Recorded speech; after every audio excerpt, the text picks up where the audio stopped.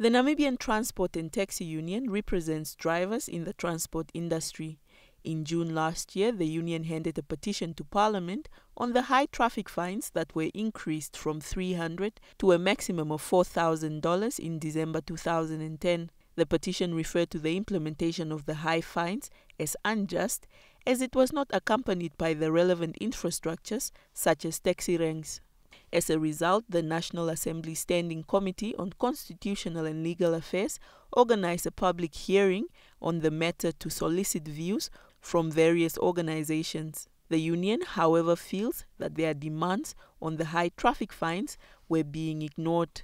When we call off or suspended the strike last year, it was due to their request. And also we had other expectations which we requested for them to put the traffic fines on hold. Because they requested us to put the strike on hold, we requested them also to put the fines on hold and not to issue these fines anymore.